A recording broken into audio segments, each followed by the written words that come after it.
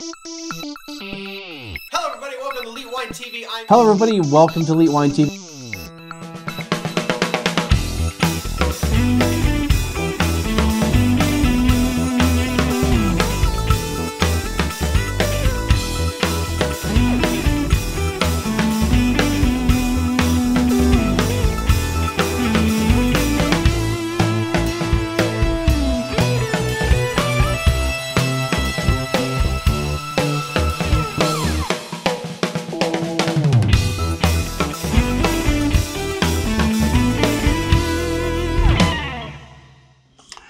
Hello everybody, welcome to Elite Wine TV. I'm your host Mark Fusco, here for another special episode of the show. So it's New Year's Eve. Well, actually it's not, it's like December 17th as I record this in my Salmon shirt. Anyway, so we're gonna do a little New Year's Eve special here. I have 3 sparkling wines that I've acquired at various points in time. The first one actually I bought a long time ago. It stayed at Underground Cellar, and I got them to deliver it somewhat recently. The other 2 are sample bottles, so this is kind of cool. I'm getting some sample bubblies now. So New Year's Eve, you know, you can go out and you can do all the craziness and go out to dinner and go hit, you know, the nightclub, or go hit the hotel that's having a special deal, or go to Times Square and brave the cold and the whatever the element's going to be and a billion people. Or you can have a party at your house.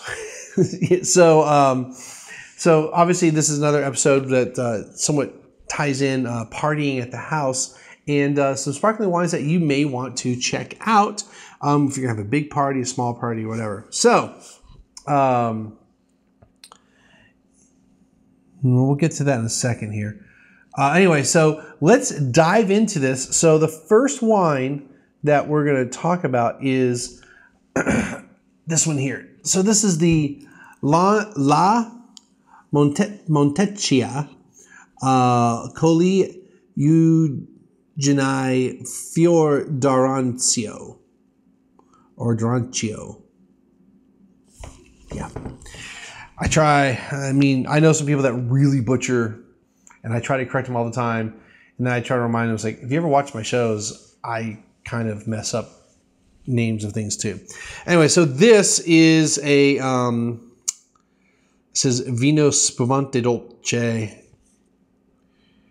So the Cuvee Eugenii is a DOCG in Italy. It is in Padua, Italy. So let's get them pulled up here real quick. No. Yes. Well, no, not really. Well, yeah. So let me get into their thing. So these guys have been around forever, and they make a bunch of other wines. This just happens to be one of the wines they make. But they've been around for a long time. This family gave to the Republic Procuratori di San Marco, governors, dukes of Candia, admirals. They had some admiral of the Republic who forced in 1785 the Bay of Tunis to surrender by bombing Sfax and Goletta with the admirable invention of the floating rafts. I had to read that a couple times. I thought it said rats. Anyway, so they've been around for centuries in this area of Italy. In the Veneto area of Italy, and they make wine. They make more than just this wine. So this is a sparkling Moscato. Yes. So the grapes are Orange Blossom Yellow Moscato. I'll be honest, I've never heard of an Orange Blossom Yellow Moscato. I'm not saying it doesn't exist, I just have never heard of it. Probably because it's called Moscato something. Anyway, so they selected grapes. They do hand harvesting, and I'm not going to go through the whole thing. So this wine I actually got for free. It's Underground Cellar. So I got it from Underground Cellar, and I paid $0. It probably was one of those things where you buy something, you get something free, and this was the free bottle. But it's worth $19 according to Underground Cellar as far as their the retail price on that. So we will address this real quick. So why am I using a regular wine glass and not a flute? Well, the flute is really narrow, and the only reason we use flutes is because the bubbles look nice in it. This, on the other hand, it really can concentrate because it's so small. I mean, yes, it's focusing, I guess, the aromas, but there's really nothing to do. This really accentuates the aromas. But also one thing to do is when you're going to evaluate sparkling wine, don't swirl it. Okay, just let it sit in the glass and then, whew, peachy. Absolutely. Peaches, apricot, sugar, sweetness, some white flowers, all kinds of stuff. And it's so much habit for me to swirl the wine. It's very hard when I have sparkling wine not to swirl it. It smells really tasty. So let's get into it.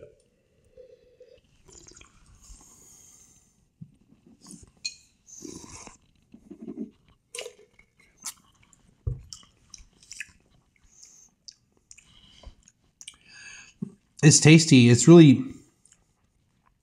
orangey, peachy, kind of orange flesh, like the flesh of the orange when you bite into it.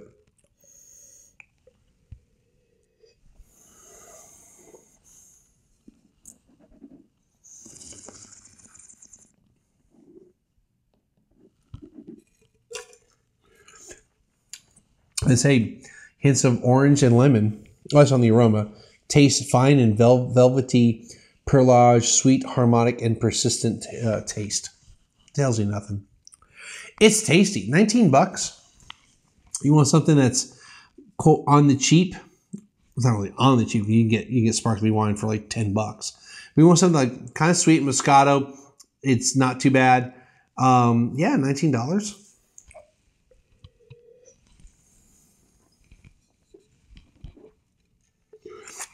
With that said, the peaches and orange are really dominating, and I couldn't have more than a glass of this. Like, I couldn't drink this all night. Some people could, but I couldn't. It's too sweet, and it is a sweet wine. Not sickly sweet, but you can really feel there's a bit of syrupy, honey almost sweetness to it.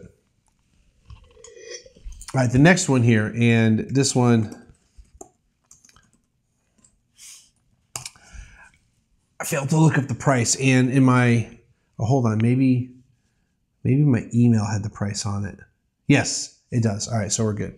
All right, so this is the, again, non-vintage, make sure again, Voveti Prosecco. All right. Anyway. Yes, they had the suggested retail price there. So I don't need to have that open. Now, this winery is owned by Freixenet, who are out of Spain, the Gloria Ferrer company. Very famous and wide-reaching. They even have a little interest in the United States for sparkling wine. So it's Prosecco. It says Voveti, inspired by the Latin verb voveo, meaning to vow or to promise. It says it's a unique marriage between the cool climate viticulture of northern Italy's most acclaimed Prosecco regions in Veneto and the superb winemaking of Friuli Venezia Giulia. Here, a gentle hand crafts Italy's most treasured white wines, result of over 100 years of family winemaking expertise. And then it says, Voveti brings together the Ferrer family's sparkling wine legacy and the Colavini family's mastery in crafting some of Italy's finest wines. Blah, blah, blah, artisan Prosecco. Now,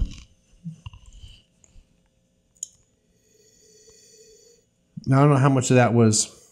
We are going to swirl this. We're going to coat the glass. And then we're going to dump it because I'm getting a lot of peach. I just want to make sure it's not the other wine, residual of that wine. Been a while since the corks and stuff and foil. Real quick, so pretty much every sparkling wine bottle will have a little like tab thing you can use, and you can do that, but they're kind of notorious for breaking. So really, if you want to open a sparkling wine bottle like a Somm, you get a wine key out and you cut down there so you can take the foil off, and then you do the little cage thing, and it's going to be six turns looking at it counterclockwise, okay, looking at the thing, and then you leave everything on and you get a nice grip and twist it off. I'm not going to put it on video because you can find videos on how to open sparkling wine all over the place. Anyway, but this one, which we're going to get to next, not the Voveti, but the other one, that tab was that thick. That's not going to break. That was actually a good tab. All right. All right, so yeah, still a little bit, a hint of peach, a little white floral, a touch of bread on it, whereas the Moscato really didn't have it.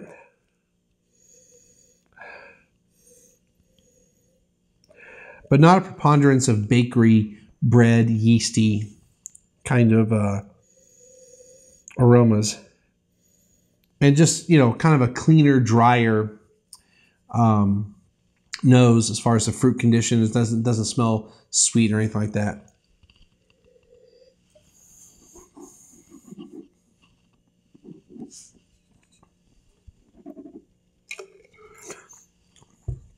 Got a bit of a shock on that.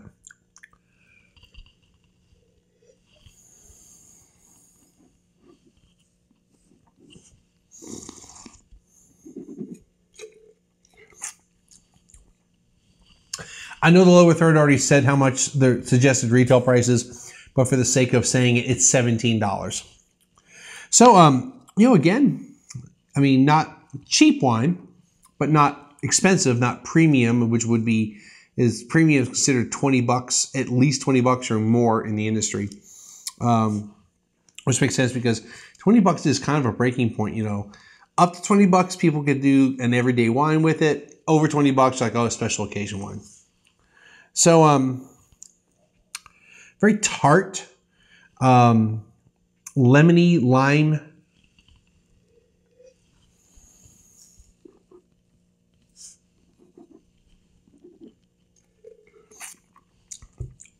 Almost a bit of bitterness to it. Yeah, grippiness to it. Phenolic bitterness, if you will. Some lemon rind, like, you know, getting that lemon and lime skin. And there's a bit of, I don't want to say stemminess to it, but yeah, there's something close to that in here.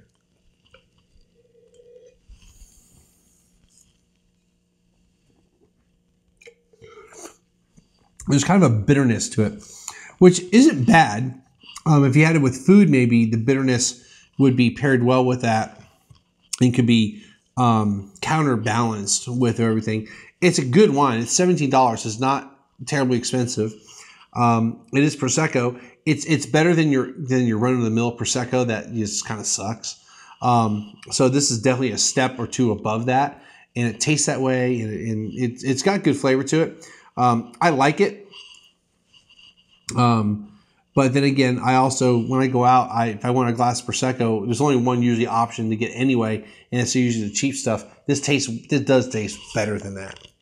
I'm gonna get a little more taste on this.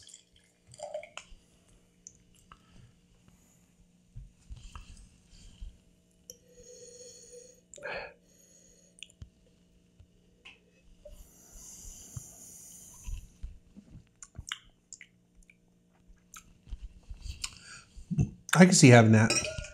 Totally can see having some of that during a nice little meal, little party action. It's pretty good. If you see it, buy it. Yeah, 17 bucks. All right, let's move on to, we're going to close out some of these. Who's what's it? There we go. All right, now we're going for the big boy. Make sure. So this is also a non-vintage, the Bruno Paillard. Bam. This is the Premier Cuvee. Yeah, this is a Premier Cuvee. And it is a blend of exclusively first pressing the purest juice Pinot Noir, 45%, Chardonnay, 33%, and Pinot Meunier, 22%, part of which 20% was in barrel for the first fermentation. So this is the suggested retail price of $50. So we're not talking, you know, cheap champagne. This is, you know, starting to get into its premium levels. So the reserve wines, a blend of 25 vintages since 1985, up to 50% of the final blend.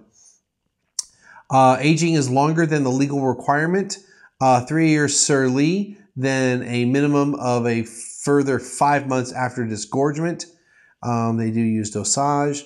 So one thing about these guys, well, they've been around for a while. Let me pull up those fact sheets. So Bruno Paillard, he started this winery in 1981 at the age of 27. He traded in his vintage Jaguar for 50,000 francs. Yeah, to get started. That's some love, right? That's dedication. Yeah, because 50,000 francs in 81 for a car. Yeah, dude. So he started, and he's definitely one of those grower champagne houses trying to focus on quality, not quantity. I believe they have 62 acres of vineyards right now. I was trying to find that note in here somewhere. Yes, so in 1994, he began to buy vineyards. The house now owns 62 acres, almost half of which are Grand Cru. And then from these vineyards, accounts over 50% of the production needs. So it sounds like he also gets some wines from other high-level vineyards throughout Champagne area. And yeah, it says the house sources remaining fruit from high-quality independent growers with whom Bruno Paillard has worked with for over 30 years. So he's been in the business for a while, and he makes sure he gets, I guess, the top quality grapes. All right, I'm going to close that. His daughter is now involved with the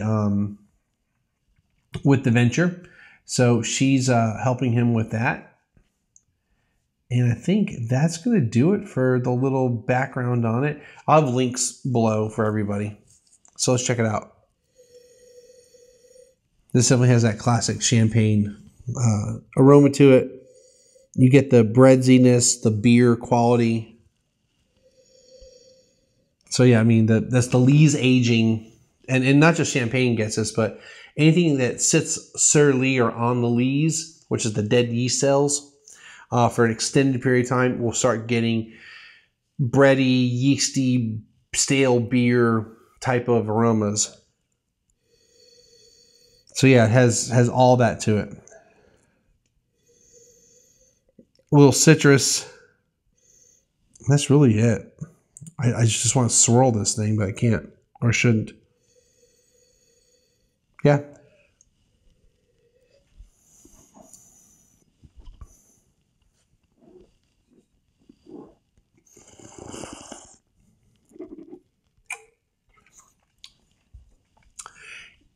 You really shouldn't mistake champagne for anything other than champagne, and you really shouldn't mistake anything that's not champagne for champagne. However, in a blind, I can see that some people, especially if the sparkling wine is made in a champagne style, uses the grapes of champagne, everything as if it is champagne, it's just in a different part of the world.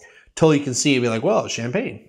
But when you're drinking higher quality champagne, you know you're drinking champagne. This is really good.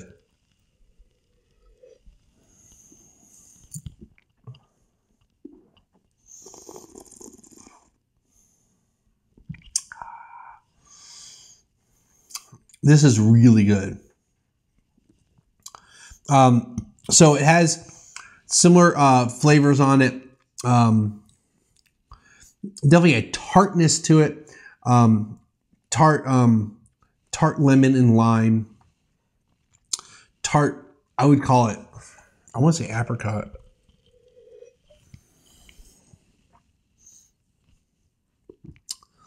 Apricot, peach, tangerine. I mean, it's just, and these aren't like these are not like coming through loud and clear type of flavors. It's kind of like, okay, I can call that tangerine, peach, or apricot. Like it's kind of like they all kind of come through a little bit if you're thinking about it. If you're not thinking about it, you're just like, it tastes really good. Yeah. It's a little white floral, but that's about it. Like nothing, no spices, no obvious. I mean, there's oak treatment, but oak doesn't really come through. So I mean, it is tasty. Now this is definitely, I say, if you're having a party for New Year's Eve, you're probably not rolling deep with this. I mean, if you are, invite me over. Unfortunately, I have to work the night job on New Year's Eve, so I'm not getting out anytime soon. But if you're gonna pop open a bottle of this, let me know and I'll come share it with you. If you're gonna have a small intimate party and you want to have like a special champagne to top the night off or to get the night started, here's a little hint.